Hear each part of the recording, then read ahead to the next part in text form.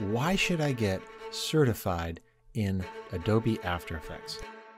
Hopefully you're asking yourself right now, why should I learn After Effects? If you want to be a video editor, After Effects is now a must. If you go on any job search website and you start looking at the skills and qualifications that are required to be a video editor that businesses are looking for, After Effects is one of the essential things.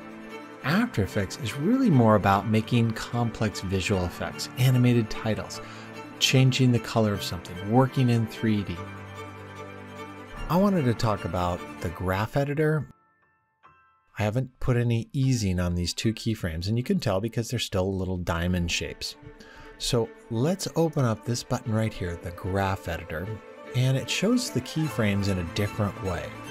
You're going to put all of those different elements and stack them together in these different layers to create motion graphics. Hi, my name is Joe, and I'm going to be talking to you about how to set up your green screen.